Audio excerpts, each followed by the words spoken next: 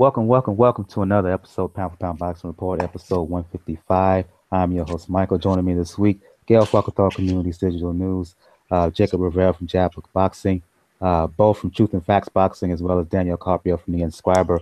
What's going on, ladies and gents? Evening, everybody. Hello. Good evening. For those new for those new to the Pound for Pound Boxing Report, Pound for Pound Boxing Report is a podcast as well as a live YouTube show and blog discussing all things boxing. Motto is, when boxing is good, we will talk about it. When it's bad, we will talk about it. Bottom line is, if it concerns boxing, we will talk about it. If you want to find out more information about the Pound for Pound Boxing Report, just check out one main place. That's the blog page. p4pboxingreport.wordpress.com is the link.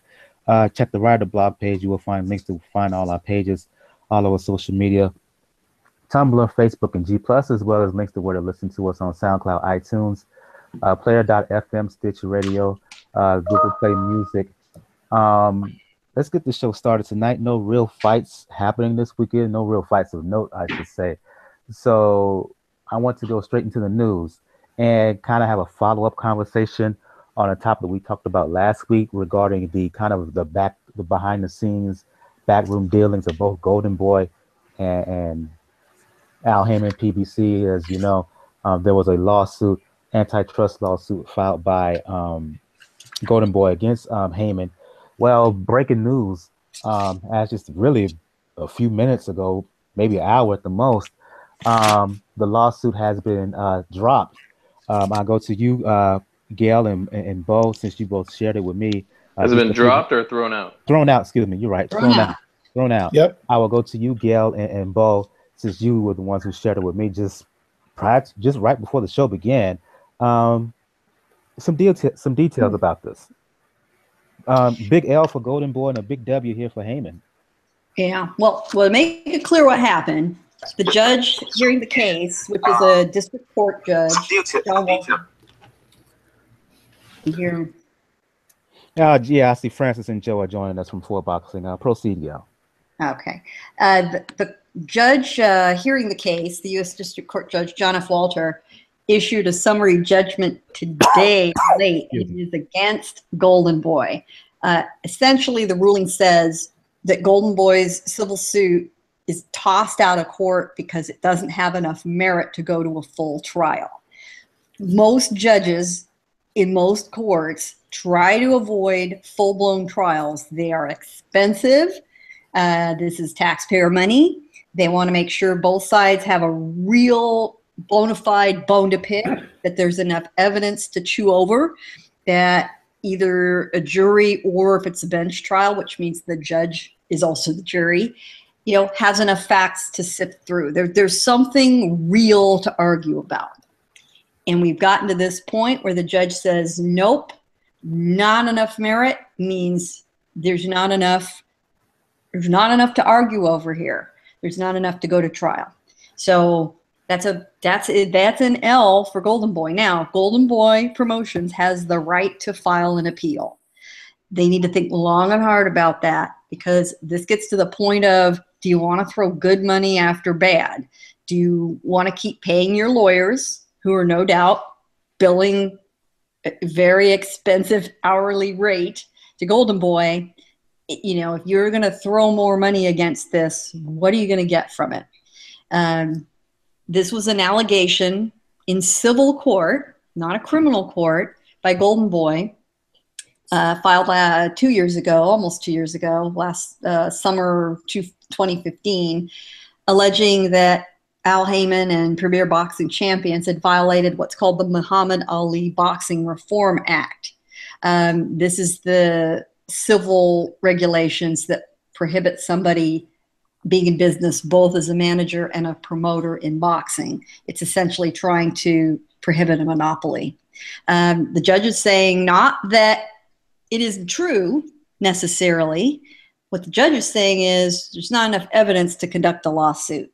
Golden Boy, you haven't brought me enough facts to argue over proving whether this is true or not. And as typical, Haymon and his folks didn't have any comment. Al Haymon very rarely speaks to the media, so that's not unexpected. And as we've all seen, In the last 48 hours, Oscar's had other issues to deal with of a personal nature, so nothing's come from them yet either. Absolutely. Now go to you, Bo. Unmute your mic, brother. It's not only this, it's the recent personal developments regarding De La Hoya and another article that you shared with me, I believe, yesterday, kind of damning, if you will, towards Golden Boy. So talk about all that, the case being thrown out, the recent developments regarding De La Hoya of Golden Boy. And for those who don't know, news broke yesterday that Oscar De La Hoya was arrested for DUI, as well as the article you shared with me. Oh, sure. Can everybody hear me? Can everybody hear me pretty good? Yeah. Okay.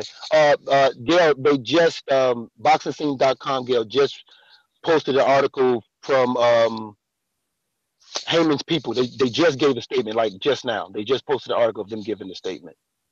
But the article that I posted to you, what it was outside of, we all know about the racial emails back and forth, but what it also showed was Oscar De La Hoya and them had a full-fledged smear campaign going against PBC. And I'm gonna try to be as brief as possible, but let me give people a little background here, because I think to sort of explain, because people want to say, oh, they're doing this against Al Haymon because he's black. No, let me give you a background here. Richard Schaeffer and Golden Boy started Golden Boy Promotions. Then Oscar brought in Bernard Hopkins and brought in Mosley. And Schaeffer probably felt like he was going to be pushed out, whatever the case may be. But when Oscar went through rehab, there was contracts that expired on 19 fighters, including Broner, Porter, Thurman, Garcia, Madonna, etc. And instead of them having lengthy contracts with Golden Boy, they was on fight-by-fight based contracts. So this happened while Oscar was in rehab. Then Oscar comes out of rehab. He tries to make amends with Aram. Schaeffer doesn't want to. And he leaves, pretty much goes to leave Golden Boy. They go through a lengthy lawsuit to which Al Haymon paid $10 million in legal fees and all of that for Schaeffer, and wound up getting all of these fighters. So I'm saying that to say that, to a certain degree, there is a legitimate amount of dislike for Haymon from Golden Boy because of what transpired during his time of rehab and in and out of rehab, and how he lost his fighters in what manner, in shape, form, and fashion. So he starts PBC, and of course we know the lawsuit went through, but they went on an all-out smear campaign. They were advising other newspaper articles to only put out negative stuff. They had hired investigators to say, hey, if there's anything that you hear about that's private, that you hear about private for PBC, put it, tell us, we're going to blast it out there and put it out there. And this was just a full-fledged smear campaign against them. And it goes to a statement that was made on behalf of Haymon them, which was, we just don't want to use the emails because of the racial content. We want to use the emails to also prove, this intent to go after us publicly and falsely accuse us of things. And as it turned out, according to the emails, that some of that validity is very, very much so true. Then Oscar gets the DUI. I think they say he blew .08 or higher. He couldn't pass none of the sobriety tests. That, again, was like a really bad sign. And then, of course, you had this take place. And I remember saying this to people. I said, listen, when Top Rank, part of the antitrust fund that they had against PBC, Top Rank got thrown out. Okay, when that got thrown out, I knew then that Golden Boy had a slim chance because part of their basis was the same thing with the Top Rank was. And you had to have document proof that Al Haymon was both promoter and manager. And if you look at one very critical piece of evidence in the email that I sent you, where it says that Al Haymon, he had the contracts with NBC, ESPN, and all of them, it specifically stated they would only promote fights if it was done with a duly licensed promoter, which Al Haymon was not a licensed promoter. So that was the evidence right there that he wasn't a promoter and a manager. So it's an L for De La Hoya, but let me say this. I personally, these last couple of days between Angel Garcia, the Golden Boy emails, these lawsuits, I personally, although I feel that, okay, thank God it's over, but I personally don't like these things because these are things that take away from the sport of boxing. We have, we got some fights coming up this weekend, and you know, De La Hoya just sound ESPN, and it's going to be overshadowed by this kind of news. And I think that's sad because you got guys training their butts off in the gym. It's going to be overshadowed by news like this. So hopefully this is over. And I agree with Gail. Golden Boy can appeal, but if you don't have the same proof that this got tossed out, then do you want to waste your money like this, knowing the financial difficulties that you're in right now going forward? So thank God this is over. Hopefully now we can really get the boxing and focus on the fights, and maybe, you know, everyone can put their differences aside and actually work together and make good fights. I'm going to expand the conversation here, include everyone, Francis and Joe from For Boxing, Daniel and Jacob. In light of what Gail and Bo just disclosed, your reaction, starting with you, Francis from For Boxing. I'm actually not surprised by the outcome of the summary judgment because it seemed as though Golden Boy didn't have enough evidence for this to proceed to trial. Joe and I actually read some of the legal documentation today. There's civil minutes dated January 26th today. And we went through it a little bit. And I still think there are loopholes here and there in the case. Specifically, verbiage stating that none of the fighters in Haymon's camp ever felt coerced into not working with other promoters. I'm not so sure. I'm not so sure about that because I feel that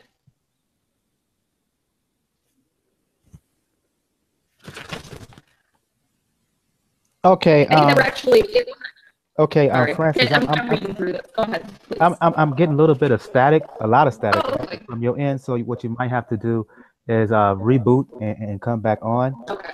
And because of that, I'm going to go with Daniel and then Jacob. Your reaction to all these developments? It was expected, given, like what Bo mentioned, when Top Rank, when that antitrust part fell, it was pretty weak, and like it was a weak lawsuit when that came out. But another thing, actually, that I'm reading that the judge cited as a reason for this is actually Canelo Khan and Canelo Chavez, because part of the argument that Golden Boy put out was that Al Haymon only wants to work with Al Haymon fighters and Al Haymon promoters. He's not going to go outside unless he has to. Particularly in this sense, in the Chavez fight, probably is what ultimately did it this big, because Golden Boy made such a big deal of it. And he cited as part of that argument saying, well, you really can't say that Al Haymon doesn't work with other promoters. You're working with them. So it was pretty understandable that it got thrown out. Of all the lawsuits, Golden Boy was probably the weakest. And like I said, they do have the right to appeal. I don't think, given like what's surrounding them now with Oscar, that they should appeal. They should probably just leave it as it is, take the loss, and leave it as it may. Because right now, like the lawsuits are probably going to end Haymon. A lot of the finances are going to undo Haymon by itself if that's your goal. But ultimately, when I read the emails to the smear campaign, that pretty much read like a political campaign. When you're particularly aiming at then Attorney General Kamala Harris, at members of the California Senate, California State Assembly that would be favorable to you, going out to papers, that's a political campaign. You're gonna get favor. You're gonna try to do things. That's normal to me when it comes to when you go to try to do a political type of campaign where you're going to sway opinion one way or another. The emails, like I said, that came out didn't help. The fights are going to create by themselves because now if Golden Boy does choose to appeal, which, like I said, if Joe and Francis come back, them being lawyers and paralegal, they'll probably say flat out, there should be no way for them to actually go with the appeal. But if they do, then they can't really win, because not only do you have the Canelo Khan, you have another thing that came out recently, like that we spoke about last week, which was the television deal with ESPN. Golden Boy could no longer say at that point, we're being locked out of network TV, of basic cable by Al Haymon, because ESPN just made a deal with you. And you have those two fights going along with it. It was a weak case. Hopefully Golden Boy moves along with it and lets it drop. And I said, if Haymon's gonna be undone, he's gonna be undone most likely by finances within the PBC. That's pretty much all we can leave it out. Okay, I'll go to you on this one, Jacob. Your thoughts on this, and speak to Bo's point about how this, as well as the stuff with Angel Garcia and whatnot, it's kind of taking away the focus from what's in the ring, because let's face it, we got a big weekend coming up, and the topic of conversation throughout this week has been either articles in response to the ignorance of Angel Garcia, or these breaking developments with Golden Boy and PBC, and Oscar De La Hoya specifically. Yeah. Well, first and foremost, fuck Angel Garcia. You guy's a moron. So I was actually glad that,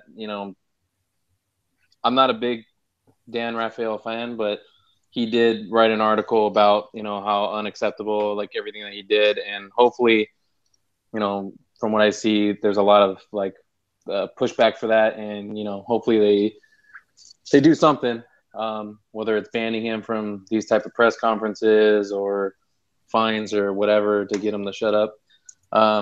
Next thing is, I can't really elaborate anymore on the situation. I haven't been following as closely, but I'll reiterate what Bo said before. At the end of the day, I love the sport of boxing, as does everybody on the panel. And, coming off a weekend like we had, beginning of 2017 with Miguel, Jack, and, just that whole card in general, you hate to see these things happen, because he's right. It takes the shine off of, good boxing that's coming up.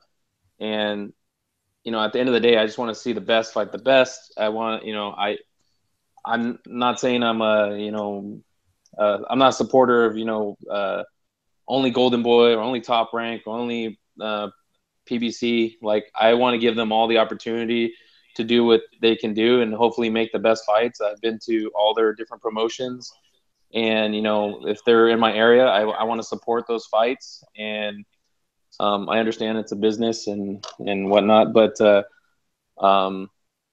last thing I want to say about it is, for all those rich people out there, celebrities, if you're going to do drugs, drink and drive, buy a hooker, you know what? You got all the entourage, have them fucking do it for you. I can't, it baffles me that these people keep on getting caught doing these stupid things when they have somebody, I'm sure, by their side that can drive them, go buy their drugs, go buy their hookers, do all the dirty work for them, and then they don't have to be connected to this. So, Oscar's in for, a bad week. And I had said it before in the show, if Chavez pulls out this a surprise knockout of his golden, cow, it could be a bad first half of the year for Golden Boy Promotions. I'll go back to you, Gail and Bo. You want to wrap all this up, since really I got the news and all this from you guys. You want to give a wrap up to all this news with Golden Boy and Haymon and De La Hoya? In my opinion, Golden Boy needs to cut their losses, move on, focus on making their new contract with ESPN a huge success, whatever it takes. People are very excited about that. Move forward with the positive let this lawsuit go, pay off the lawyers, and send them home. And use your energy to the positive of the sport. Give your prospects, a new place to improve their craft. And with luck, this is where you're going to find the next Canelo, where you're going to find the next Floyd, where you're going to find the next talent coming out of your really terrific, Class A farm team that you've, had performing at the Belasco. Cherry pick off the great performers, give them that television exposure, see who rises to the occasion. Eyes forward, guys. Eyes forward.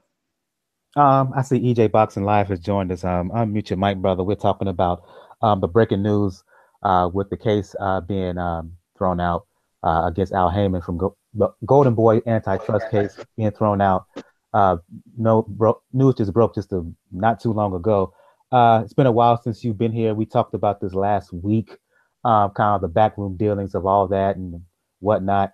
Your thoughts on all this? Well, you can see why they had the racist emails going backwards and forwards. So they probably knew they lost. They probably knew they lost the case, and there was another thing is why Oscar De La Hoya got what's it, a DUI? Yeah, drinking under the influence.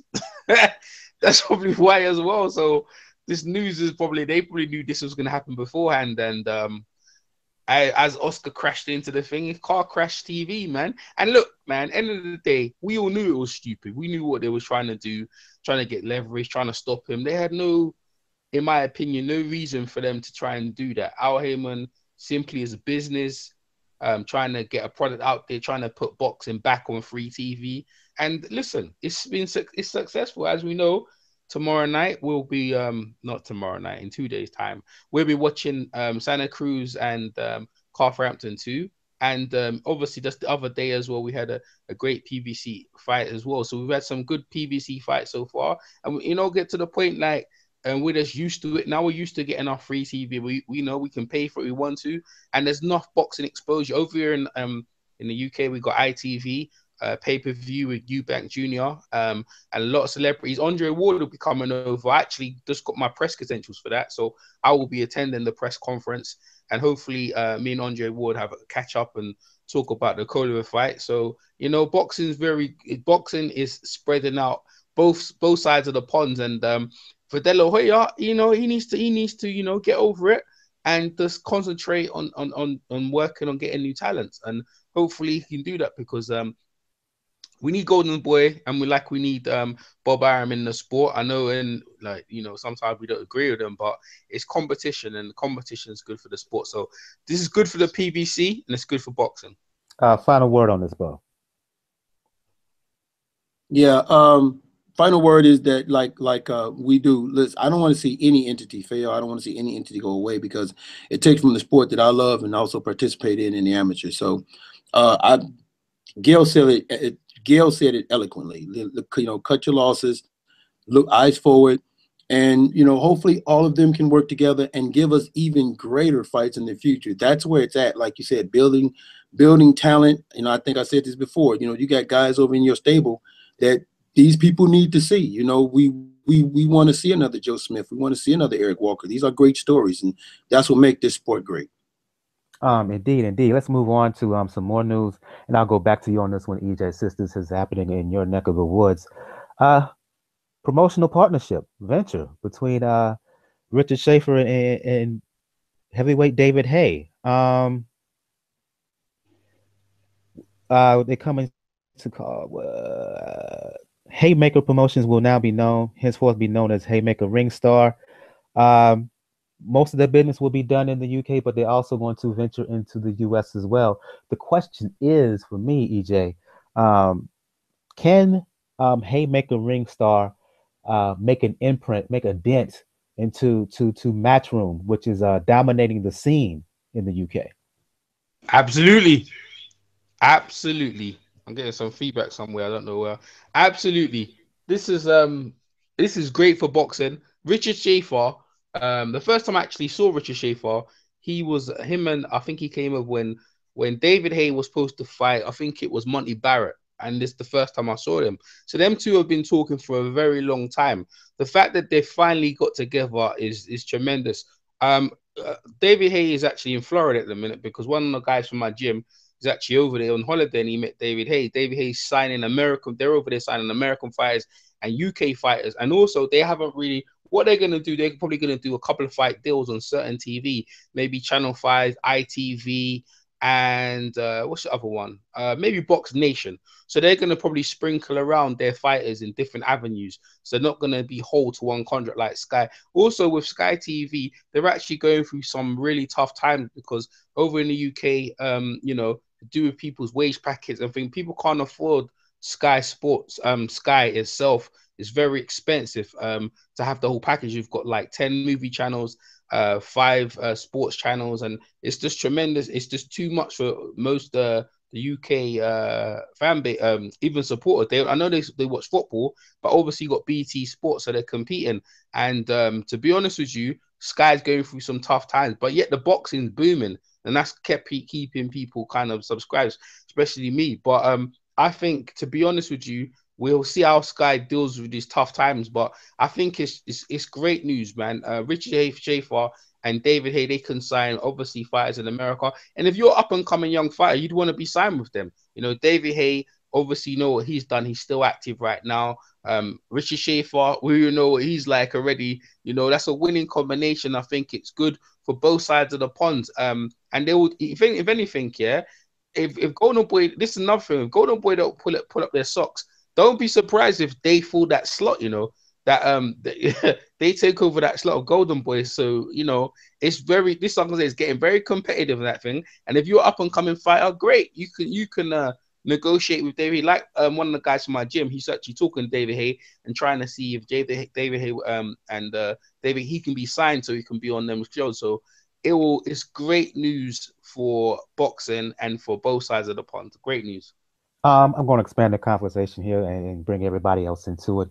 EJ just basically broke down this promotional partnership and the impact that it could have on UK boxing. I mentioned in talking about this that they're going to Haymaker Ring Star is going to do business in the US as well. The imprint that what Haye and Schaeffer are trying to do here in the US, I think there's a pocket there for them. I know we all know that Schaeffer's been trying to make inroads in the U.S. I think with the inclusion of Schaeffer in this partnership, they can make moves here. So, response to what EJ was saying vis-a-vis England, but also the potential that this venture could have when it comes to boxing here in the United States, and anybody can respond. It's an interesting partnership.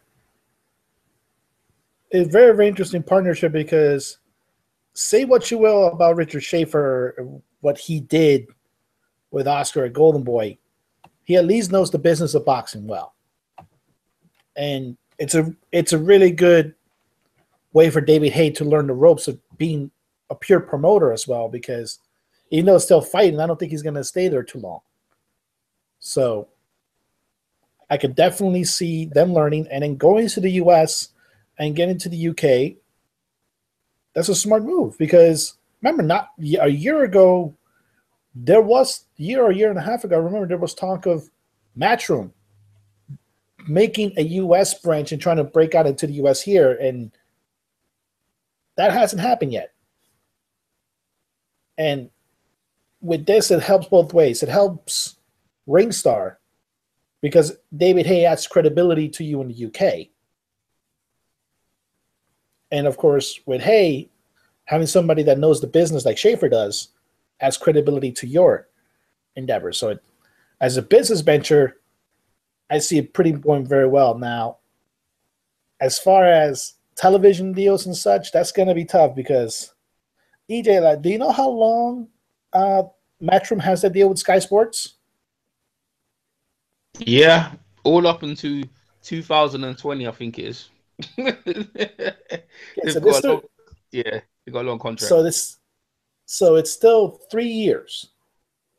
And let's see, Box Nation has the contract with Warren, I think. So there's not much room out there for David Haye to get on UK television, so it's probably smart for him to go link up with Schaeffer because then he can probably get showtime. He could at least do like a couple of showbox cards, show off some of his prospects. So as a business mentor, I like it. Yeah, it on paper. This is a really good look, both in the UK here and here stateside as well. I'm going to open up the conversation if anybody else who want to respond. I mean, for instance, Bo, and I'll go to you. I wish Francis and Joe was back on here as well. Both of you guys are from Chicago. There's a nice little stable of fighters from that Chicago area, up and coming stars, all under kind of the same banner, if you will. I could see a scenario where, for instance, Schaeffer and Haye could make inroads in Chicago and sign the best of that talent and kind of cultivate them. That's what I mean by the example of having potential here to make moves here in the United States. Yeah, that's a very good point. They just had the last Saturday, I believe, they just had the Windy City. They had some Windy fights up here. I think it's called Windy City Fighting on Saturday. So that's a very interesting point.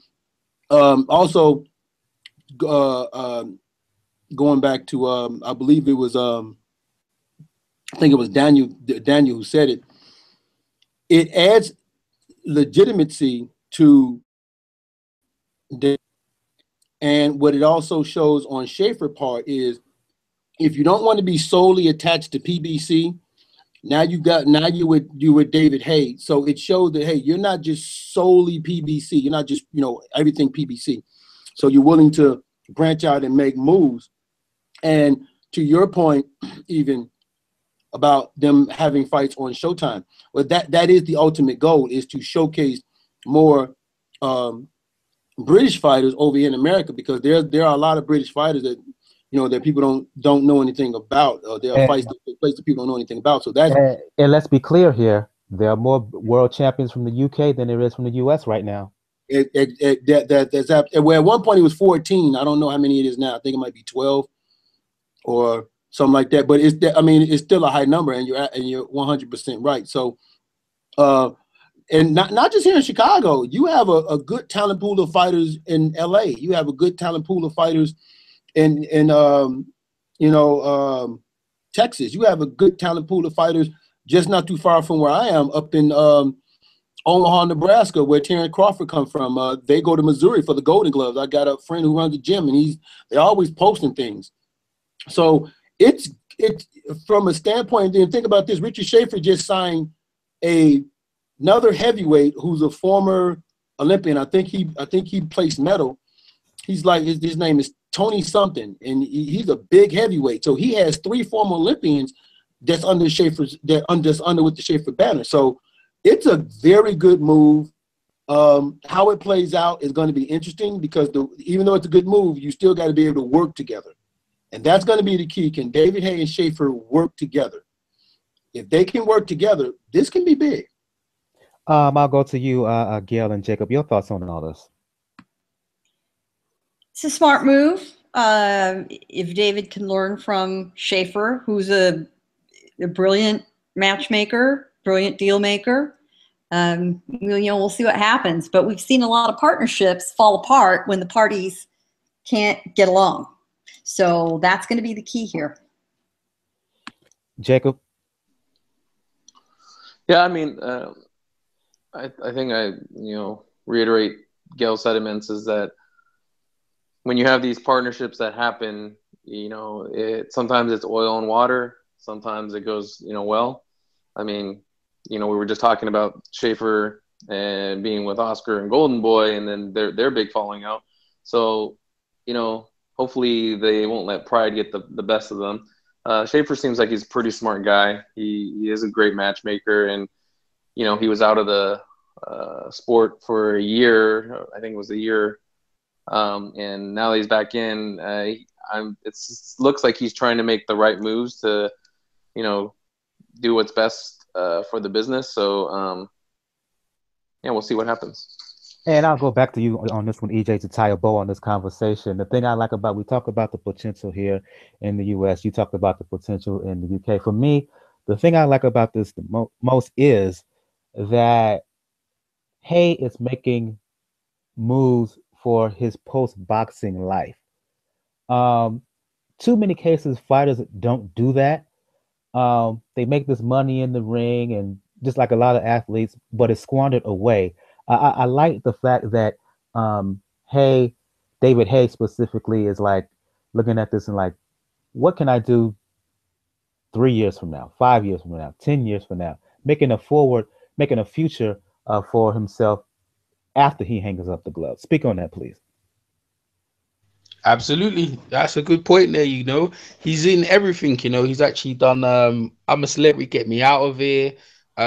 He's on talk shows, he's done MMA. You know, like you said, he's in everything. He's in got himself out there. He's almost a celebrity. A lot of people over here in the UK, they actually know him through I'm a Celebrity, Get You Out and other talk shows than they know him from actually fighting. So when he actually fought on Dave, that's a terrestrial TV channel over here, he done really good numbers, and Frank Warren and Eddie Hearn, you know, they were saying a lot of things about it, but end of the day, he was promoting it, and I believe he got like 1 million on his last fight against basically a nobody. So he brings a lot of weight with him into the ring, and after the ring, like you said, as a promoter, where he can basically just generate money through other fighters, and with Richard Schaeffer, hey, sky's the limits. Like I said, them two have known each other from back in the days when he was fighting Monty Barrett, when he was actually declared his war against the heavyweight division. Him and Richard Schaeffer have talked back from then. So they've had a good relationship, and I'm sure they're always wanting to work each other. So I'm sure they can find out. And with Richard Schaeffer, David Haye becomes quite powerful. Now Eddie Hearn has to think, you know, they wonder what they're going to do now. So if you're up and coming fighter from the Olympics, you might want to sign with thing. Nicola Adams has gone with Frank Warren. Annie Joshua has gone with Eddie Hearn. See if they can pull the next talent maybe from America, the next up and coming young talent. How about Clarissa Shields or someone like that? You know, proud Olympian, where she can come fighting over in the UK and obviously go back in America. So sky's the limit. I think they'd be purchasing or poaching, as we say over here, all your UK or your USA talent. And yeah, man, I think David Haye has definitely set himself up for after post boxing. Indeed, let's move on. And like I said, there was no boxing recap because there was no real significant fights of note. So we're going straight into the news and then we're previewing boxing that's coming up this weekend. Let's do that now. Big fight, of course, this weekend, the rematch between Carl Frampton and Leo Santa Cruz. They fought last year in one of the fights of the year for 2016. Frampton ended up winning by decision. They're having a rematch this weekend in Vegas, I believe, on Showtime. I'll go to you on this one, Daniel. A lot of back and forth discussion about this fight. Can Frampton sum up the skills to have essentially a repeat against Santa Cruz, which a lot of folks, to be honest, feel Santa Cruz won that fight. Can the rematch live up to the original contest? Your thoughts? It can and it should, because luckily these fighters are already acclimated to each other. In fact, Carl Frampton seems to be eager for it. Like, he did an interview with Showtime, and he said, "Everybody needs a dance partner. It looks like Santa Cruz is mine." And that's pretty striking, considering that a lot of people thought that his dance partner would be Quigg. But I could definitely see this fight going into it, because I give Santa Cruz this. He did not go training camp all the way with his dad, and we know how much his dad means to him. So his head may not be completely in the right place. This time around, his dad has been there full training camp. He may start to do a lot what he tried to do in the later rounds earlier, trying to negate Frampton's lateral movement. But Frampton's going to learn too. Frampton's going to see that that second half of the fight, that's what made it pretty close. So he has to study that to make sure that he doesn't get Santa Cruz's motor running again. Because if he does, that may be an easy way for Santa Cruz to get the victory in. Now, location's probably gonna matter in this sense. It is Las Vegas, a lot closer to LA, Santa Cruz's fan base, so a lot closer to Mexican Americans. But we know for a fact that Frampton's fan base travels, and they travel big. So even location, you might still have a majority crowd that's pro Frampton. Especially now with today, apparently all the lower level seats have been reduced from, I think $500. I think it was $200 to $50 as far as ticket sales. So they're trying to sell the tickets now. So it's going to be an interesting fight. Both fighters look to be well ready to get into it. And personally, I think we're probably going to see a better Santa Cruz, but there's a very good chance we might see a better Frampton as well. I'll go to you on this one, EJ. The word over in the UK, what's their thinking about this fight? Because I believe you thought Santa Cruz won the first fight. So the word from the UK regarding this rematch, the level of excitement and anticipation.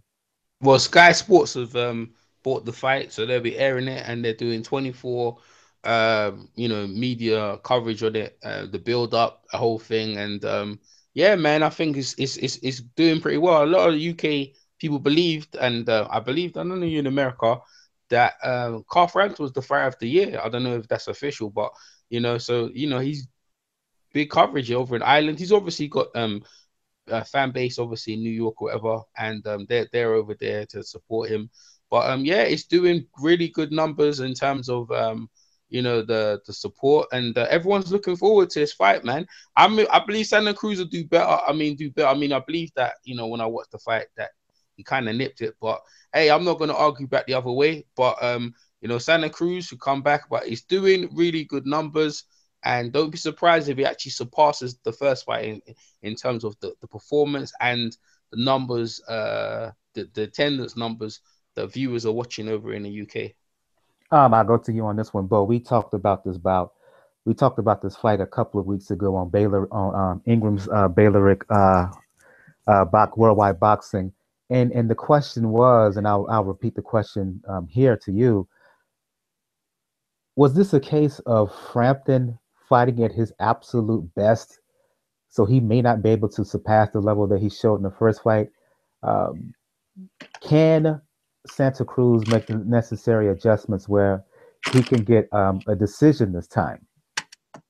There was a time I would have answered that question differently, but given a lot of things that's been taking place, I personally believe that Carl Frampton we saw could have possibly been the best Carl Frampton we saw, because he was doing things we never seen him do. But then again, such as boxing, where he was probably forced to do those things that he was do because of the type of fighter Leo Santa Cruz is.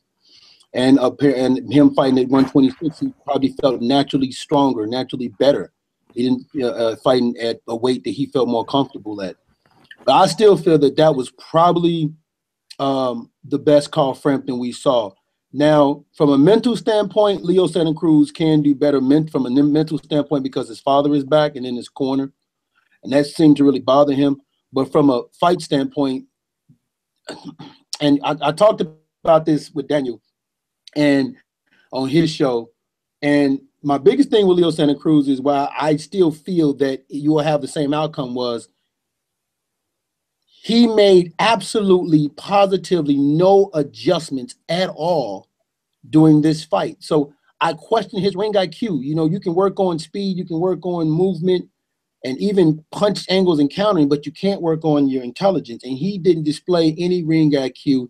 He fights one way, he has one motor. Now with his father back, maybe he'll be a little bit different, but I just haven't seen anything to make me feel that way. But I will say this, I hope Carl Frampton don't go into this fight thinking I'll just do what I did in the first fight and don't prepare to possibly see a different Leo Santa Cruz, because just because we haven't seen it doesn't mean it's not there, because we didn't see a different Carl Frampton. The Frampton we saw against Santa Cruz wasn't the one we saw against Quigg. So just because you don't see it, it don't mean it's not there. So don't prepare for that and don't have a backup plan. He better come at his absolute best, ready for everything, because I have a feeling Leo Santa Cruz felt like his pride was hurt a little bit. And so he's going to come out and he's going to try to prove something. If the Leo Santa Cruz that fought Abner Mares shows up, and I think Daniel said this, or Francis them said this, if the Leo Santa Cruz that fought Abner Mares shows up, it could be a long night for Carl Frampton. Exactly. I will go to you on this one, Jacob and Gail. Your breakdown of the fight, number one. Secondly, did Carl Frampton make a mistake by having this fight out in Vegas as opposed to him fighting, trying to seek a rematch back at Barclays, or even bringing Santa Cruz over to Belfast? I've got 3 thoughts on that to answer to your question. Yes, yes, and yes. I think if he's got anything to worry about, it's home cooking. Leo Santa Cruz is going to have the benefit of the doubt throughout the fight. In Nevada, your judges all must come from Nevada. So we've got 3 Nevada judges who are used to seeing a lot of Mexican fighters and scoring a lot of Mexican fighters. Kenny Bayless is the referee. And to me, I think the only major difference in this fight is going to be home cooking. And in a close fight, that can be a problem. Carl's supporters will be there. That helps. And it certainly doesn't hurt. The last fight I recall being in Las Vegas for a British fighter versus a local, if you will, was Badu Jack and George Groves. And the Groves fans were crazy volume. And there wasn't a huge number of them, but boy, did they make their presence known. So the Frampton fans will do the same, and judges are human beings. They hear it. But of course, the house fans will be there for Leo. So I agree with Bo. I don't think Leo adjusts well. And I also don't think the version of Leo Santa Cruz that we saw against Abner Mares shows up unless there's Abner Mares on the other side of the ring. And Abner isn't there. Carl is. Carl does have an ability to adjust, and he's the smarter fighter. But in a close fight, home cooking has happened many times, as we know, in Las Vegas, and that's my concern. I think Frampton will win, but it may not be reflected on the scorecard. And it's going to be, I think it'll be even closer than it was the first time. Whatever way it goes, I think the scorecards will be very close. Your thoughts, Jacob? To answer one of your questions, I think what Frampton wants to do, or what he wants to accomplish in his career, is he wants to be known within the United States. So I don't think it was necessarily a bad move to take this fight in Vegas. Vegas is, kind of the boxing capital of the U.S. A lot of the big fights are there. I know, New York's probably right behind it, and then L.A.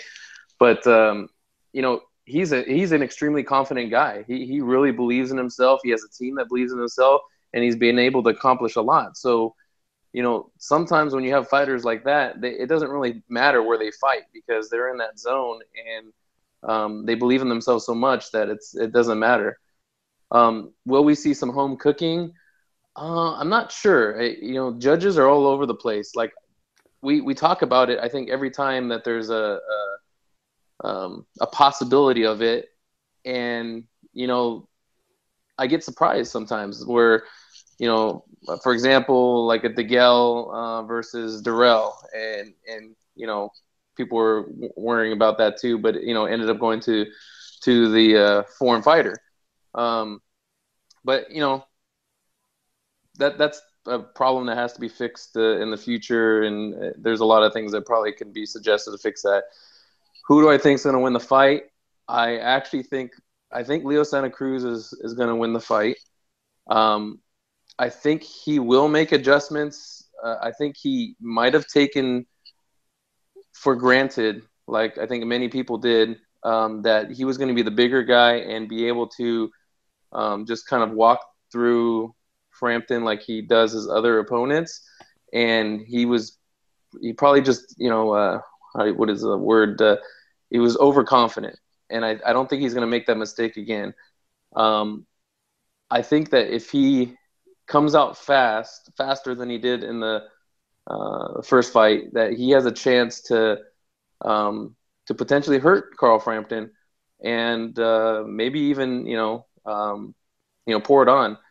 We know that he can go all 12 and he's going to pour it on late. So if he can get that fast start, he might not need any judges home cooking. But Frampton's a fantastic fighter. I give him all the credit in the world. I mean, he's accomplished so much, and that's why he was fight of the year for most people. But I'm just glad that they're fighting. It should be a terrific fight. If you would have asked me this 2 weeks ago, I would have went with Frampton, but something tells me that Santa Cruz is going to get the decision. I think he will try to adopt a style that he fought against Abner Mars. And the more I think about it, I'm not sure if Frampton can fight at a higher level than he did doing that first fight.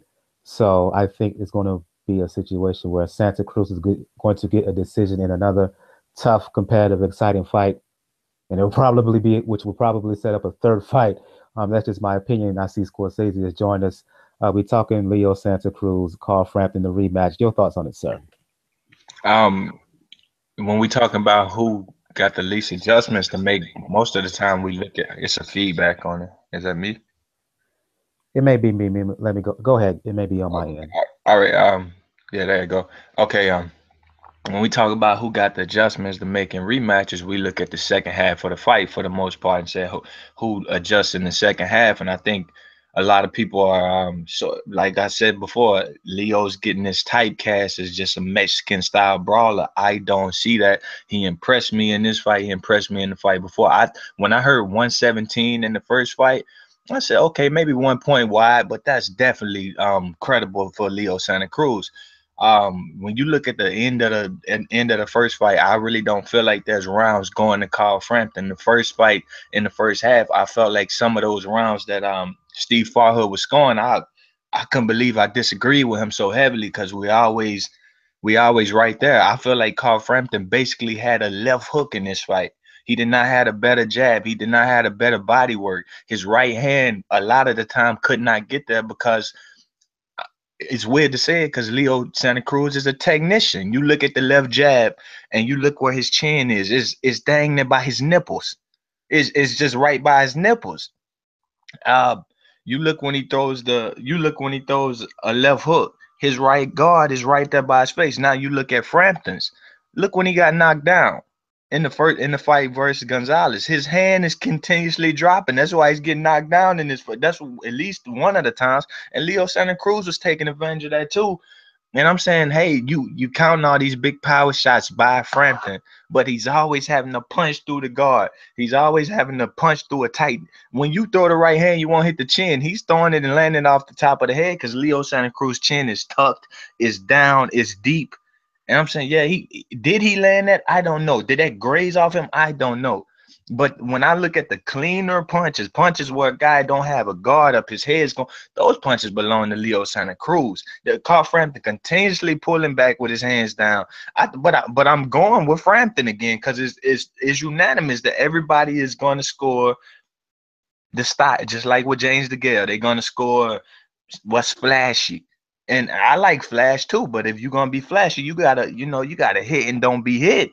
You gotta have more than a left hook to me. Jab his body, right hand his body. I didn't see none of that from Carl Frampton. I saw a left hook. I saw a guy playing catch up. That's why he couldn't fight the style of fight he fought versus Quigg. Why do you think the pace was so slow? Because he had to play catch up with a guy that wasn't gonna let him Quigg himself through a decision. So I mean, I've been adamant about this fight ever since the last days. I probably watched it 40 times, the first one, probably more. And I still can't believe the decision. Every time I watch it, I do, like I said, he had a good left hook. The left hook was his best. And I hesitate to even call it good because, like I said, that right hand of Leo Santa Cruz, it don't lead the chin. He don't make mistakes. He's not flashy, but the dude, he well taught, man. Like, he is in a shell. People say, yo, he gets too low, he gives up his height. Because he's tucking his chin, because he's changing levels, because he's good enough to do it. And that's what I see. So, I mean, I just feel like he's going to get typecast again. I feel like I'm going to be here saying the same thing, that he won the fight. And if he wins this fight, and it looks like the last fight, people need to understand he won it because it looked like the last fight, which he actually won. But that's just my take on it. Okay, let's talk about the undercard bout. I'll go to you on this one, Daniel, and then you can follow up, Gail, and everybody can chime in as well. Dejan Zlaticanin, Mikey Garcia. I'm gonna keep saying I've been saying this ever since this fight was announced. I think this is a low key, a very good fight. Garcia is the favorite. I'm predicting him to win, but I would not be surprised if Zlaticanin won this fight. I think he's going to give Mikey Garcia hell in there. Second fight back from a 2-year plus layoff, and you get into this, a guy gets this tough nut. Garcia's talented enough to do it. He's skilled enough to do it. He has the power, of course. But again, Zlaticanin, this is not a guy you just roll over. First you, Daniel, and then you, Gail. I don't think Daniel's right there. His mic is muted, so I go to you on this one, Gail. This is a fight that both guys, it's a career turning point fight for both of them. And they want to look good as well as win. They got a lot of knockouts between them, but I do think because they have not been that active, it is likely to go the distance. But we're going to see a lot of action. I really think there's a large possibility that this co-main event could steal the show, even from Frampton, Santa Cruz. I think it'll be that action-packed. This is really going to prove whether Mikey Garcia has got the goods that we all thought he had before he sort of did a disappearing act on us a couple of years ago. Zlaticanin is an interesting guy. He's a very short, blocky guy. He's short for this division. He's almost, if you drew him, you'd draw a square. I mean, his body shape from his head, shoulders down. I mean, he's this walking, block, and makes him a tough target. It also makes him very steady. So Garcia is going to have to really work on him hard because he's a tough guy. And we'll see if after a long layoff, Garcia's back. But remember back when Garcia was at his prime, on the rise. Everyone was excited about him. He's clearly the most talented out of that whole gene pool in the family. And, then he was gone. So this is his opportunity. He's looked good so far. We'll find out. We really are going to find out. This is going to be a good test for him. I'll go to you on this one, Bo, and then EJ. Your thoughts on this fight?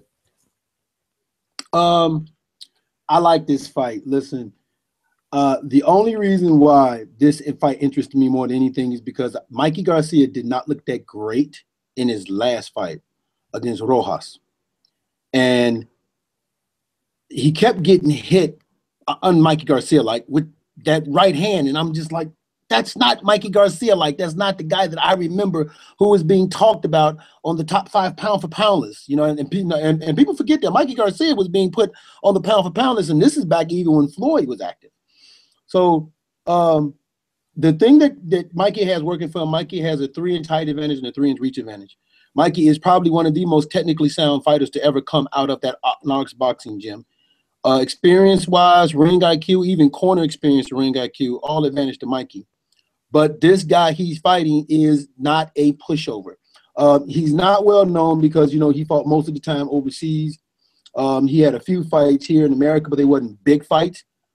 The only thing that concerns me about I'm just going to call him Dejan. I can't pronounce the last name. I'm not going to butcher it. Is he's short and he's stocky, so he's a little bit more muscular than I would like for him to have. Because the thing about muscles is as fight goes on, and unless he's in tremendous shape, and he probably is, but at that level against a guy like Mikey Garcia, we'll see. But as fight goes on, and muscles tend to start to feel a little heavy on you, which means your arms will start to get a little more warrior. Your punches will lose a little bit more snap on. They won't be as crisp and sharp. But Mikey Garcia, he has the goods to win. The only thing that I'll disagree a little bit with Gail about is I believe we all knew Mikey Garcia had the goods, but we got robbed of being able to see it because, like you said, he went away for 2 years. But it's an interesting fight. I think Mikey Garcia should win it, but I don't think nobody should count his opponent out at all. EJ and then Scorsese. I don't know too much about it, man. Let me turn the TV down 1 second. I don't know too much about the opponent. I know Mikey, talked to him a couple of times. He's been waiting for this long time since trying to get out of the Bob Arum situation and the contract, and he's looking forward to this, man. So I hope he does well, and yeah, man, it should be a good fight. But like I said, I don't know too much about the opponent. I should have done my research beforehand. My bad. No problem, no problem. I'm Scorsese and then Jacob and finally Daniel, if we can get him back. Scorsese, your thoughts on Yeah, short southpaw fighter versus a taller orthodox fighter. This is not Ricky Burns type of height disadvantage. Ricky Burns damn near looks 6 foot sometimes when he's in the ring. And I think that was like a 5 or 6 inch height disadvantage for Dejan, and that's probably his most struggle fight that I've seen out of him. You much rather be 3 inches shorter than an opponent if you're gonna fight like Dejan, not 5 or 6. And he's in a better groove to be able, because what he does is he really don't cut the distance. He marches, he sees you throw, and he loads up on that left hand. He loads up on a shot, and that. I like him. I like him in a fight at 135 with Schaeffer, but I think Styles gonna make fights. And Mikey Garcia, his last fight, you're not gonna see that style. You're not gonna see what he did versus Rojas, walking him down and dominating him and throwing right hands, walking through. But no, he's not going that route. You're gonna see the skate around the ring, the check left hook, the placement of shots, the uppercut. That's straight up Styles make fights today. And what he gonna have to do is make sure he just don't lift that head up, Carl Frampton-esque, and just catch one of those left hands, and I think he'll be all right. I like Dejan, so I've been talking a lot of crap, but Styles do make fights. If he touches the chin, he got a puncher's chance. He cannot, he's not gonna cut distance and get low and come in and work the body. He's way different than that. Matter of fact, his body's more open than he opens up the opponent's body from judging from the Ricky Burns fight. So I think Mikey Garcia got an easier fight than people think, but it definitely got a puncher's chance, and the chance is as much hard as he got to get in there with those bigger fighters and, duke it out. But I got Mikey Garcia big here. Jacob and then finally Daniel.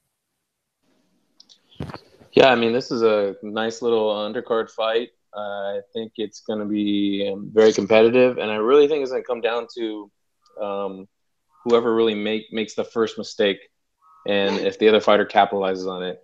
I could see either guy winning.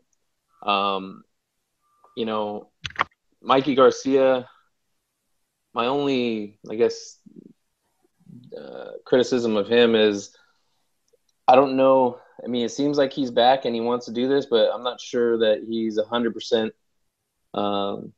committed to, doing this long term. He's spoken about it before. And so sometimes that can kind of, take you out of it.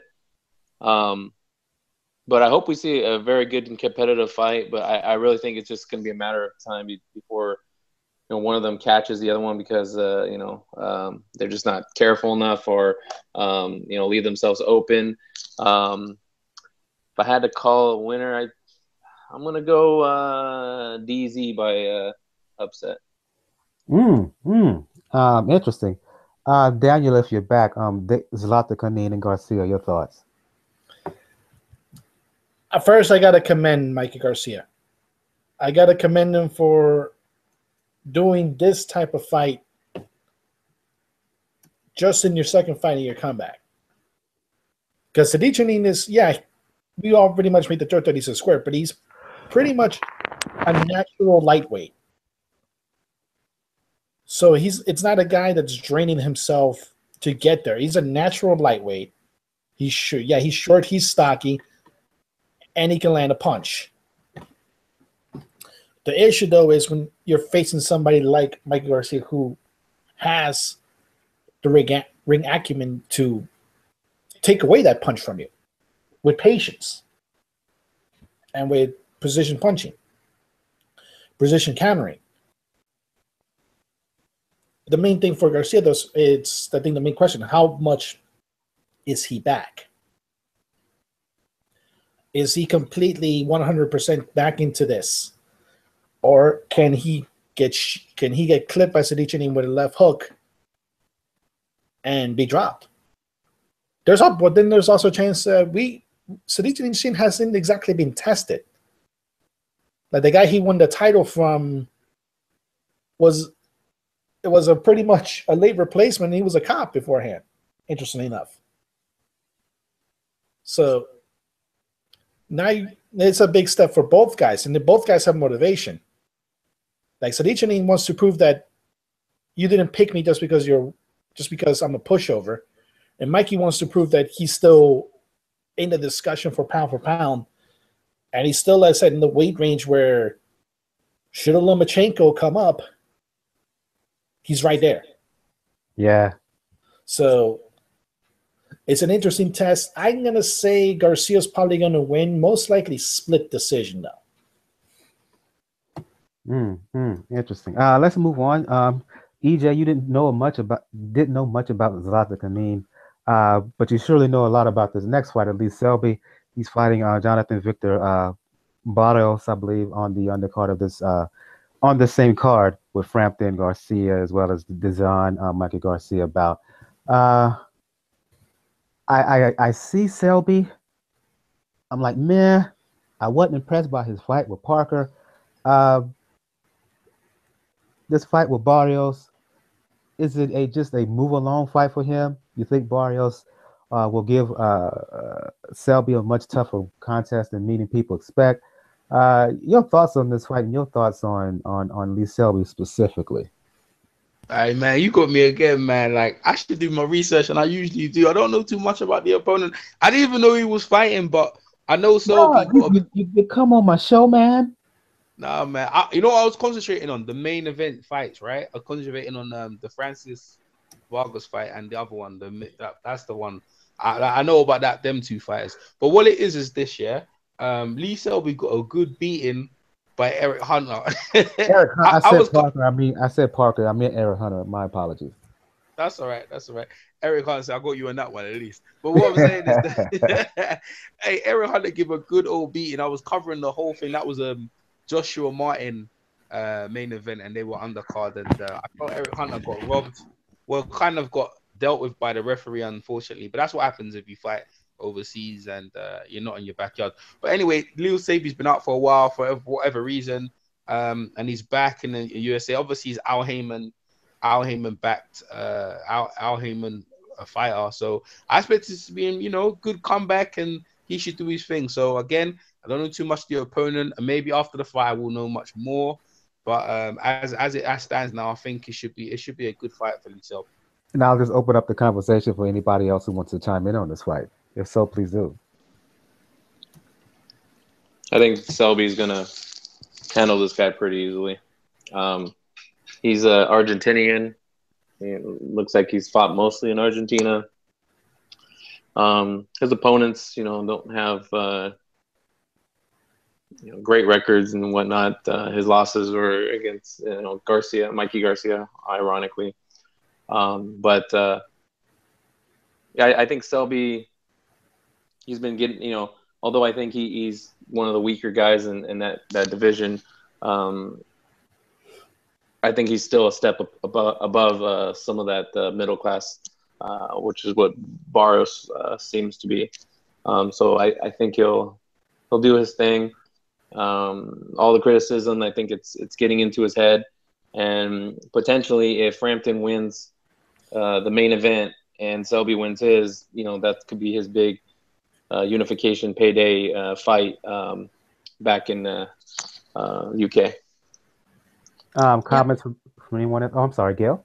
Yeah, I think absolutely. Selby, he'll be a little tasty appetizer for the British fans there waiting to see Frampton, and do fine. I have not been too impressed with the level of these unknown Argentinian opponents that seem to turn up on our doorstep all the time when somebody needs a fight. And then, Selby gets served up for a nice, easy payday back in Great Britain, after these, what will be two very difficult fights, win or lose. It's time for Frampton to hit cruise control a little bit. And Selby won't say no to a big check. So what the hell? I think that's where that's all going. Any comments, Bo, or you just want to move on to talk about other fights? I'm gonna do something that I rarely haven't done here, and I'm gonna do it based off what I saw.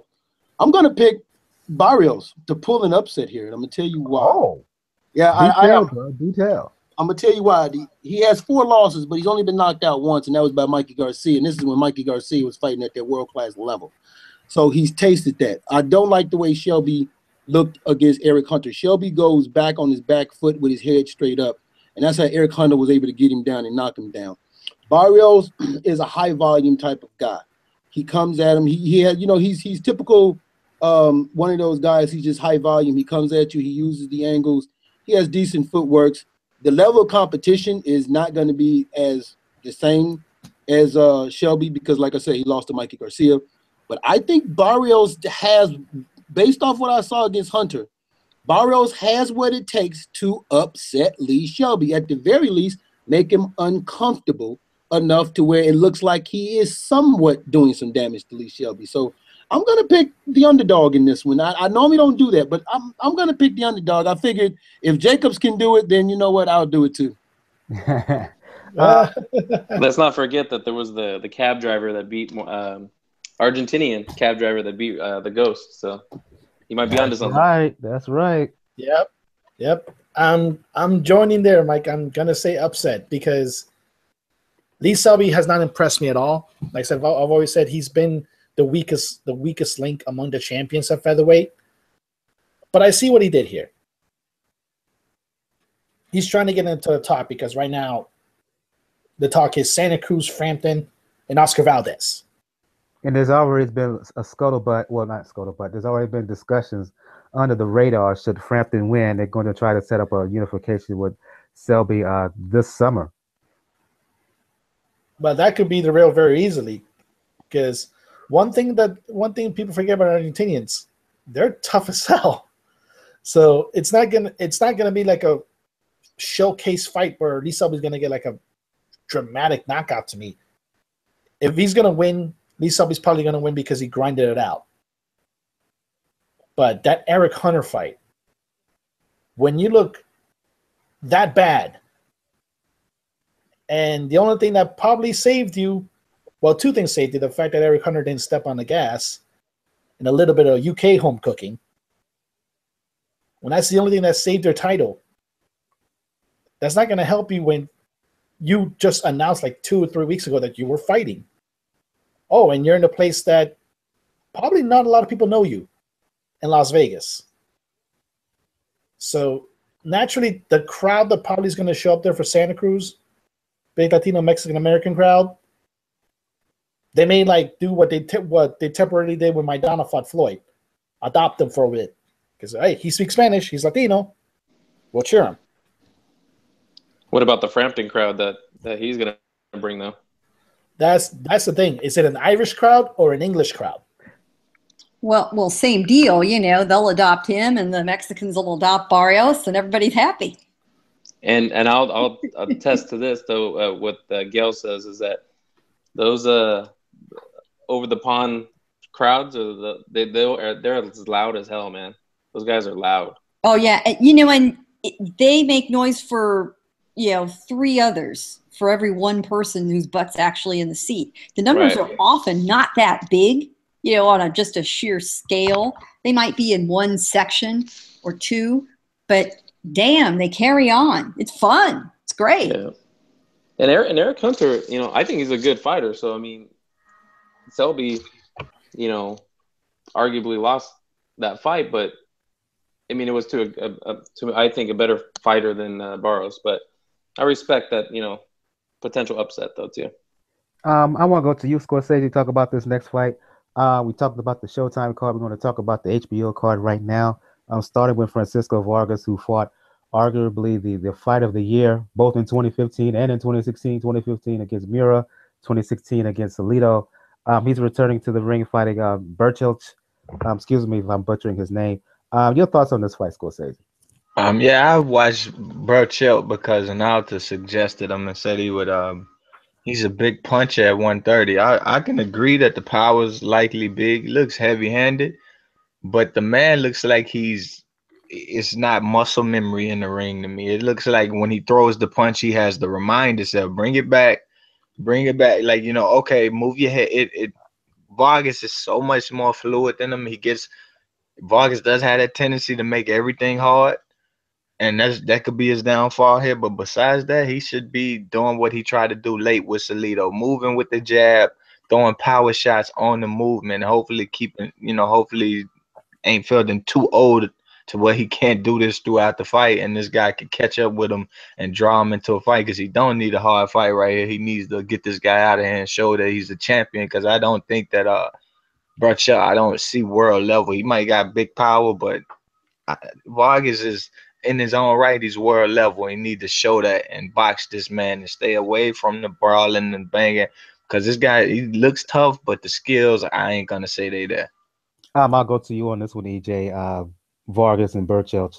Scorsese was mentioning that a lot of times Vargas makes fights harder than it needs to be. I agree with that. The question to you is, can Vargas fight a disciplined fight instead of falling in love and being seduced by the crowd, getting into firefights and getting into extra tough battles that he really doesn't need to be getting into, because he has the skill set to outbox guys, but a lot of times he just doesn't. It just shows defense just for fanfare excitement. No, there's the answer to that. No, and that's why we like him. He's gonna go in there, he have a game plan, but he ain't gonna stick to it. He gonna start throwing down, and and that's why we like him. I mean, if he was that type of fight to stick to the game plan, I think it'd be a different type of fight. But no, I think he's gonna throw down. I think he's gonna, he'll put his heart on his sleeve and try win it accordingly in that way. If he doesn't and does does that, I'll be surprised. That'll be that. That will show some good skill. I remember Marco Antonio Barrera later in his career, he tried to do that as well. And, it would be good for him, give him a couple of miles. He wouldn't have that much miles on the clock. But I'm expecting a war here, man. And this should be a great fight, man. I'm talking fight of the night. I'm going with that one, fight of the night right there. I ain't really got a winner yet. But in fact, I haven't really picked the winner. But I think that should be fight of the night, man. I'm expecting a really good fight. I'll go to you on this one, Gail, since you will be live at the fight covering it for Communities Digital News. The pre-fight build-up for this, what has it been like leading up to it? This is a fairly simple fight on both sides. This is not a fight of great complexity. This is going to be La Guerra. That's it. These guys like to bang. They like to put on a show. They can bring it. They love it. They hit and they get hit, and they like both.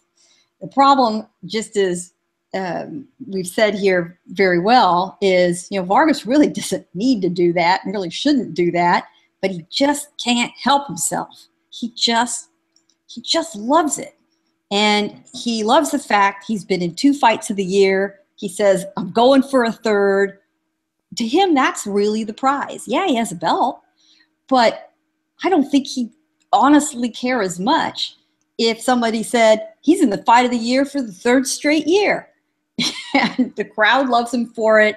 They follow him. His fans are very attached to him, and he's a very personable guy. He interacts. He loves it.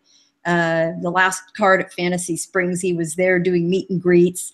You see a lot of fighters do that stuff, and they go through the motions, and they do it because the promoter made them do it, and they kind of, they're barely polite. He loves it.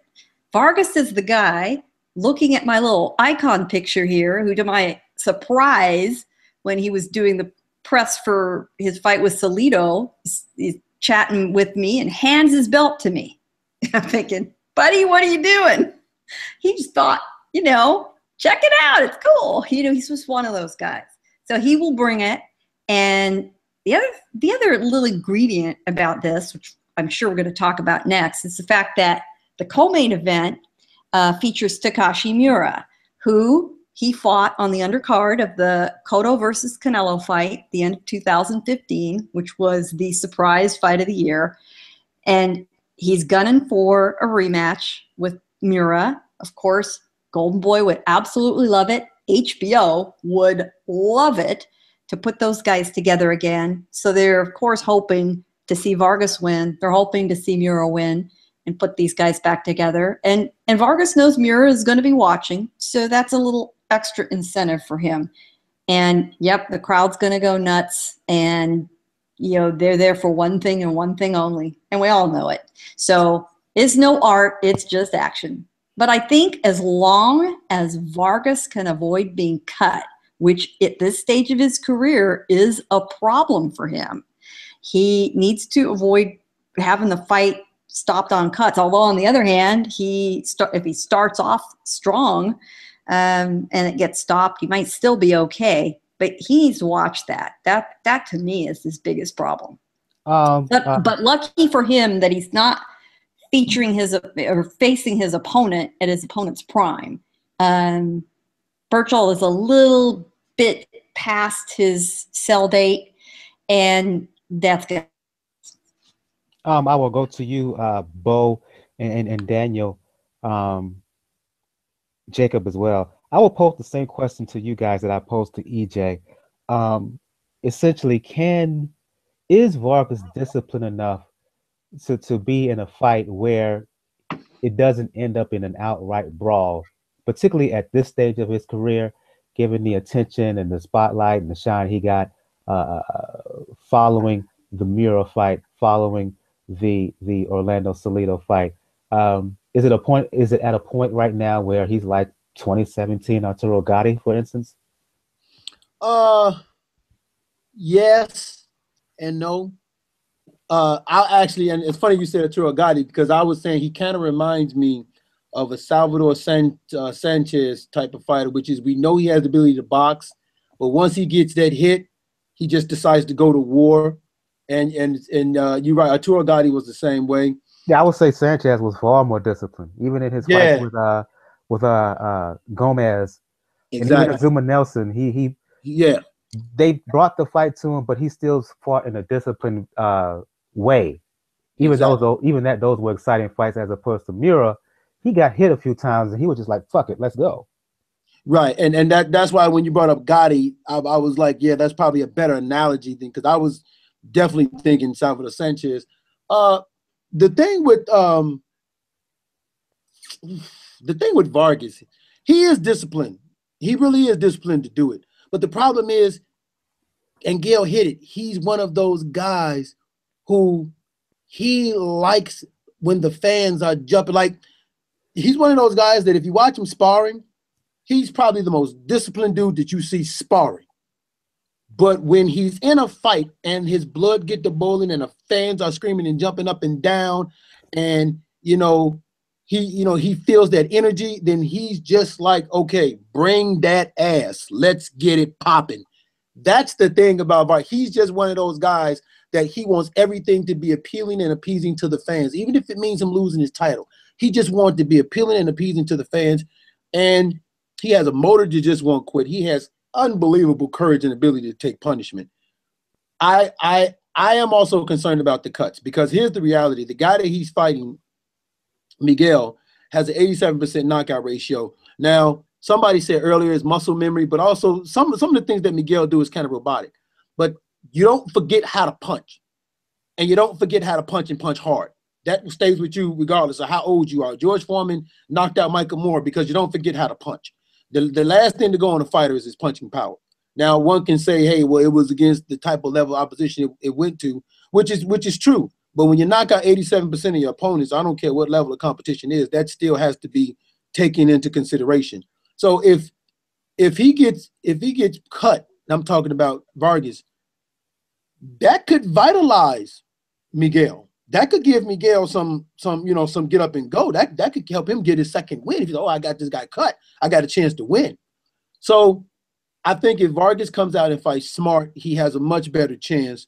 He has the experience. He has the he has the know-how, and he just has more tools. But the question is, will he use those tools, or will he keep them in the chest?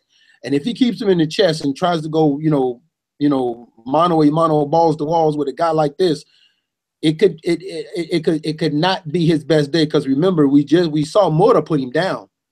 All right, and this guy that he's fighting has the ability to not just put him down, but make him stay down.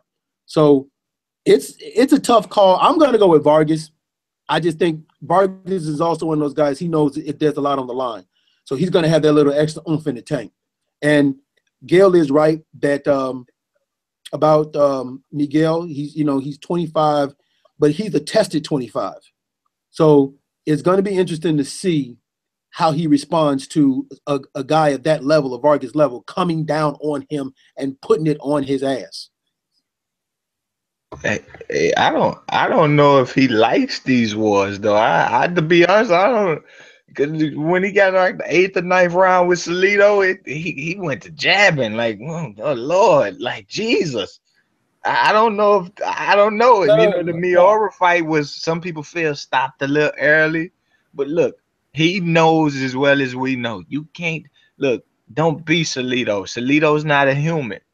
I just don't think the guy likes these wars. I think he understands it. I promise you. I think he gets into him and says, I'll do you. But when it's showing that a guy is not willing to be outdone, and that's Salido, Miura was not willing to be outdone either. He just got waved off.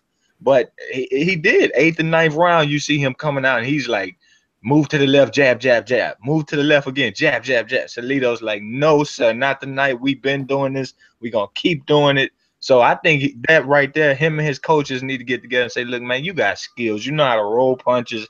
You know how to change this, do the shit. Because you don't like this, man.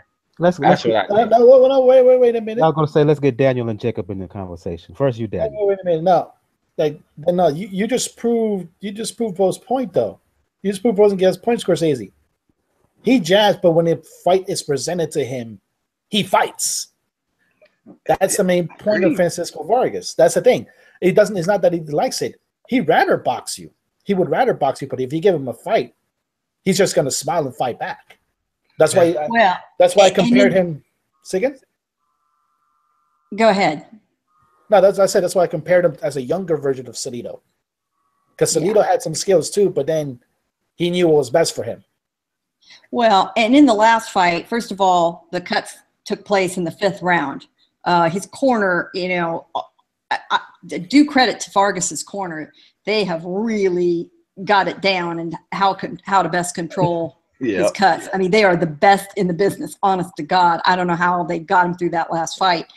Well, and part of the issue with Salido is, Salido fights with lefts, rights, and his head. And we all know it. And he is the master of dirty tricks, and he is the master of getting away with them. So when you're being a guy, from 3 directions, not just 2, it makes you mad. And what are you going to do? You with an opponent like that in front of you, you can't really outskill him. And Vargas was doing his best to just try to end things. In fact, after he got cut in the 5th round, he tagged Salido in the 6th round. How in the world Salido stayed on his feet, I still could never explain to you. Because he's not human. There you go. Exactly. There you go. He's the son of the alien Hopkins. I don't know, illegitimate kid or something. It's a golem. It's crazy. Yeah. So faced with an opponent like that, it's just nuts. Now, if that's the kind of guy that comes after him and the same scenario presents, there's damage to the face. He starts feeling the pressure. He starts trying to get a guy out of there. And next thing you know, it's just wall to wall. And the noise roars up from the fans. And here we go. And he knows they love it. He tends to fight in fairly small venues. The Cotto Canelo undercard was sort of an exception. And he feels them and hears them right up on top of him. He's definitely one of those guys. I wouldn't even call those cuts. I'll say what Bernie Mac used to say. but I'm gonna say red meat. He gets beat to the red meat. Them ain't cuts. Them is some patches. Well, I'm just gonna say that. That's crazy. Yeah. Well, Oh yeah, how they're kept under control, I have no Exactly. idea. I mean, I know his they- corner yeah. works magic. Yeah, that corner is insane. That corner is insane. But let's give props to Berchelt on this sense. Like that punching power is real, and quite frankly, remember there is a reason why Rocky Martinez chose a rematch with Salido over Berchelt, and it wasn't money. Because we saw what Lomachenko did to Rocky Martinez. That probably would have been worse with Berchelt. The problem with Berchelt, though, is, like I said, he is a little bit robotic. And if you're a little bit robotic, you can be easy pickings for a boxer. Because he can memorize you, he can time you, and he'll know when you want to counter, he'll just escape. Let's get Jacob into the discussion here. Your thoughts on this fight with Vargas and Berchelt? I think it has the potential to be a really good fight. I mean, everybody's kind of pointing out the obvious about Vargas. My concerns with Vargas is, great. I know he likes to entertain the fans, and we love him for it. But he would be wiser for career longevity that if he fought a little bit smarter, because you can only go through so many wars before you start to get broken down. So hopefully it's a good fight. I think it'll I think Vargas can stop him, but it'll probably go on to like 8 or 9 rounds. I think he's conscious of his place in the division and the potential round robin of fights between him, Miura, Salido, Lomachenko, all just right there. And as I think it was Gail that pointed out, Miura will be watching, and I know he wants that rematch. Miura was actually supposed to fight Salido on the Hopkins undercard, but I believe Salido got hurt in training, so we would have had something nice there. But Vargas, I think will be a little bit smarter and be able to capitalize on Berchelt and be able to hopefully stop him. I'll say like 9th, 10th round. The name of Takashi Miura has been mentioned a couple of times within the discussion about Vargas and his upcoming fight. Miura is fighting on the undercard against Miguel Roman, and anybody can jump in on this conversation. How tough of a fight is Miura in for against Roman, for folks who know anything about Miguel Roman? I don't think it's that tough of a fight compared to what Vargas is faced with. I really don't think it's that tough of a fight compared to what Vargas is faced with. The thing about Takashi Miura is he's another one of those guys. Listen, he's highly motivated because he felt like the fight could have went either way, because remember there was one point where he was on top of Vargas, and I say this: if any other referee would have been in that Miura Vargas fight, Miura probably would have won that fight, because there was a moment when he was hitting Vargas with some hard shots, and you just was thinking to yourself, at any moment the ref's just going to jump in there. He's just going to jump in there and stop it, but he didn't. He kept going, and I think Miura looks at that. But no, he's not in a very toughest fight as Vargas is. The guy he's fighting, Roman, he has 11 losses. He's only been knocked out once, so most of his fights have come because of decision. He also is another one of them dudes with a pretty, I think, 68% or 70% knockout ratio. But he's also one of those guys. It's not that he's robotic. He's just easy to figure out. Like, he's just one of those guys that if you can just figure out what he's doing, and he does the same thing repeatedly, sometimes even in rounds. So I think Miura should have the ring intelligence to catch on to this and figure it out. And if he wants to make a statement, run this guy over. But I think it's excellent to have the guy that could be potentially your next opponent on the undercard, because that's what builds fights. I mean, that's what they did with Bandu Jack and James DeGale. They was always on each other's undercards, and then until they finally fought each other. So I like it, but I don't think Miura is in for a a harder task as Vargas. He can make it hard. He can make it hard, but it shouldn't be. Anybody else with comments on this fight? Couldn't agree more with what Bo said. I do think it's going to be an easier fight for Miura. I think that he wants that second chance, and I think what Bo was talking about was that 6th round when I think Miura actually knocked him down, and it looked like the fight was going to be over. But you know, I think they've done a good job to put them on the undercards as Bo was talking about, or put them on the same card, because it creates excitement, it creates a rivalry, and it's a chance for both of them to get another fight in before potentially they can fight each other. Kind of like the Lee Selby Frampton situation. If you can have a bunch of fighters within the same division fight on the same card, and then winners fight each other, and maybe the losers fight for third pick, then it's good to kind of like mix it up that way, I think. Yeah, I think Roman will present enough of a challenge for Miura to get some work in. He's one of these guys, he's had 65 fights. I think this is his 65th fight, and he's only 31 years old. He's one of these Mexican fighters who started as a professional when he was 16 or 17 years old. He's had the lion's share of his fights in Mexico. He's had a few quality opponents. He's faced Miguel Beltran. I'm pulling out names people would know. Miguel Beltran, Jorge Solis, one of his opponents, Johathan Barros, as we commented on.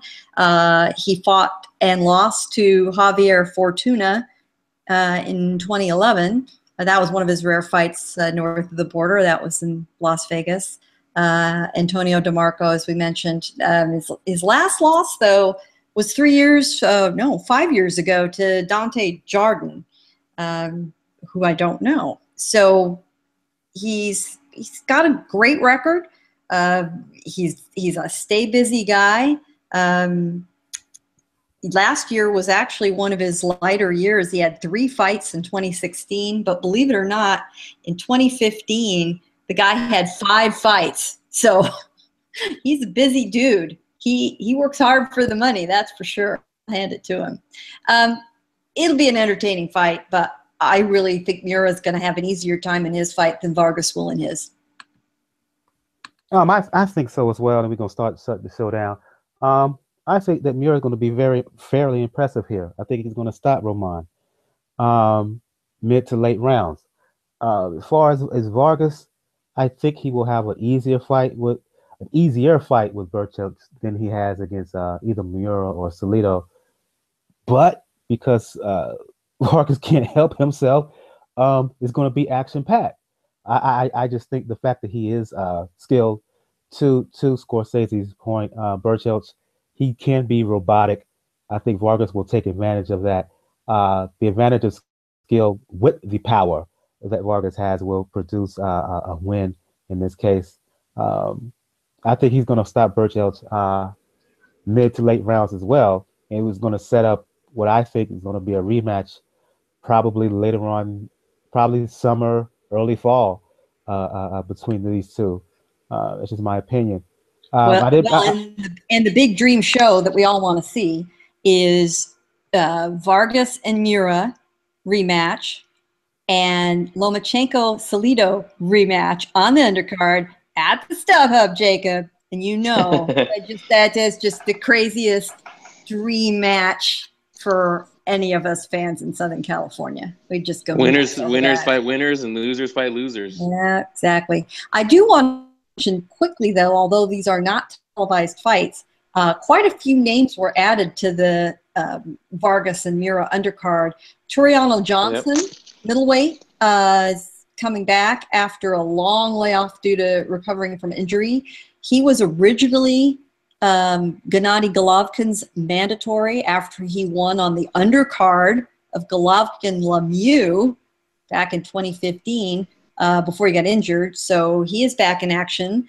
Saddam Ali is fighting on the undercard. Lamont Roach, a super featherweight prospect, is fighting. He's undefeated.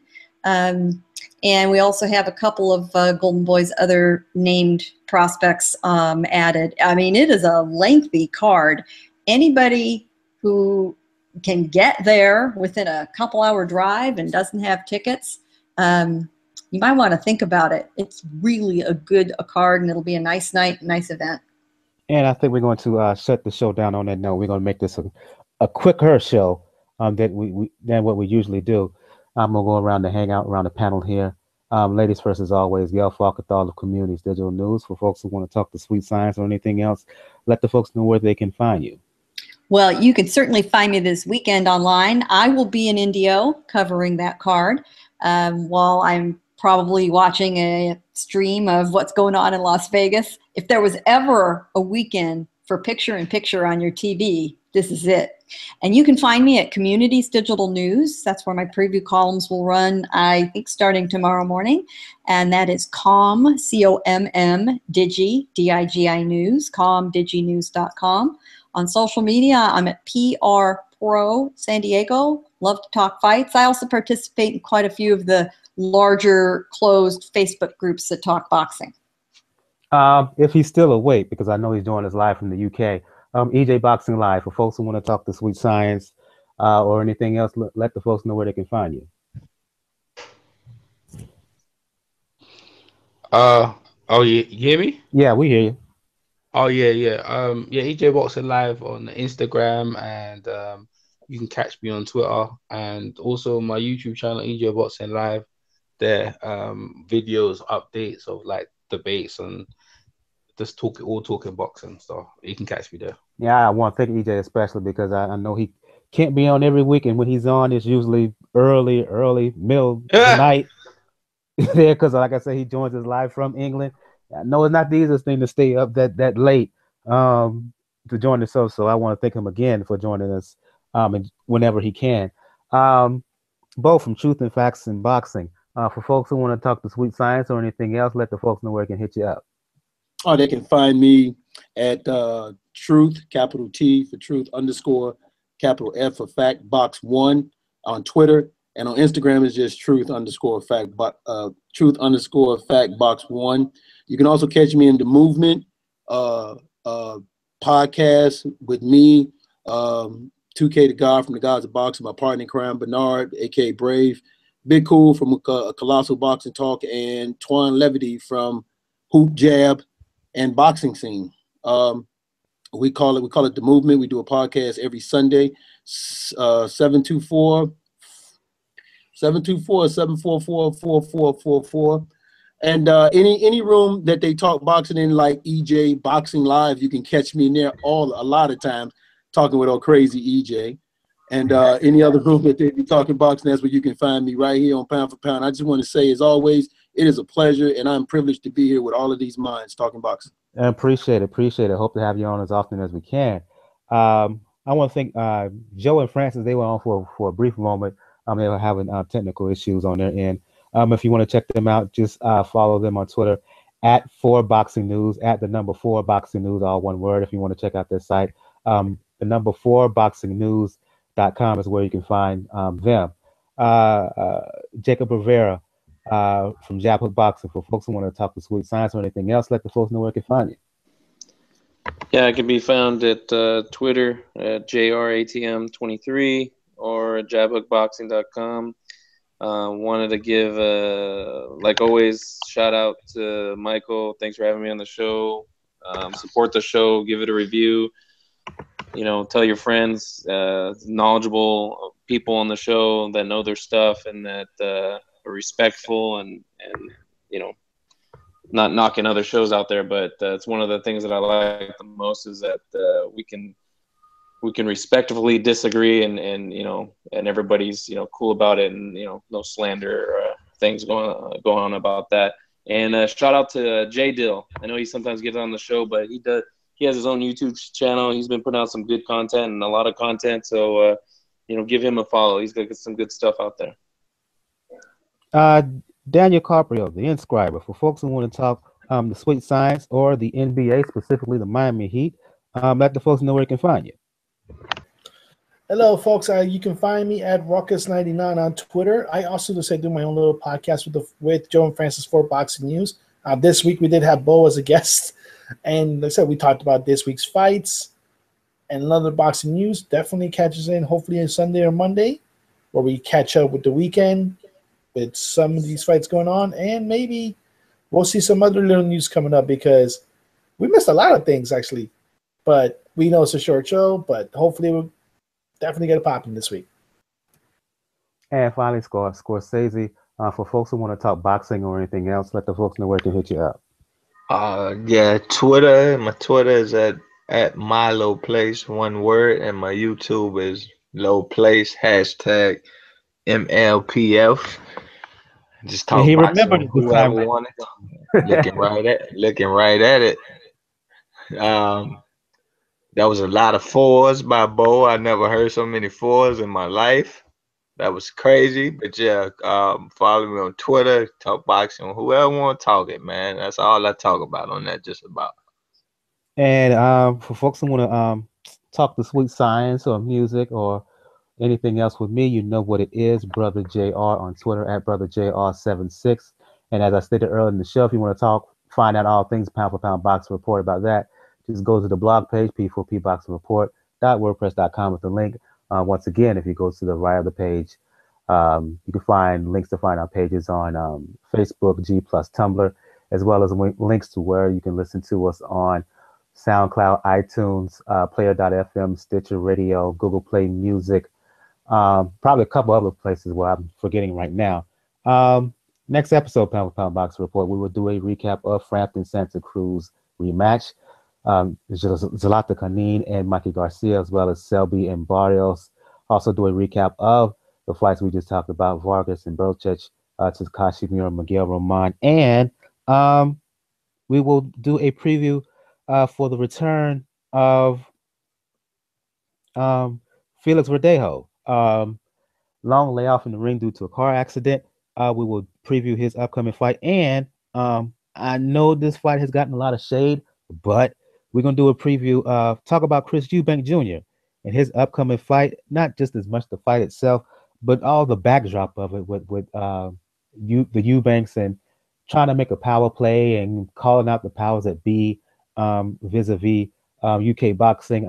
If you can make it, EJ, I would love to have you on that show because I want to get your insight on that aspect of this fight, that backdrop for that backstory regarding Eubanks Jr. in that fight. So I'd love to have your input on that, your insight on that, your thoughts on that. Yeah, I should be around still. So we will talk about, we'll replay all the stuff we went down this weekend out, and we will also preview the return of Verdejo, the fight with Eubank Jr. So yeah, this is 155, episode 155 of the Pound Pound Boxing Report.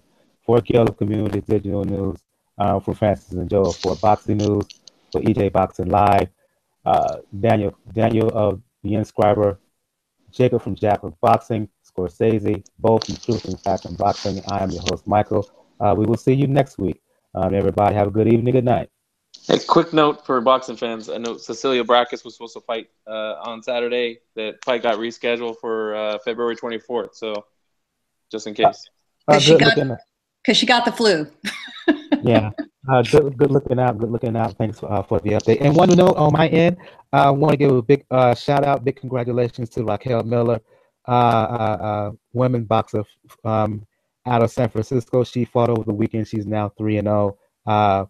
We talk about Clarissa Shields and we talk about Katie Taylor and all these other women fighters.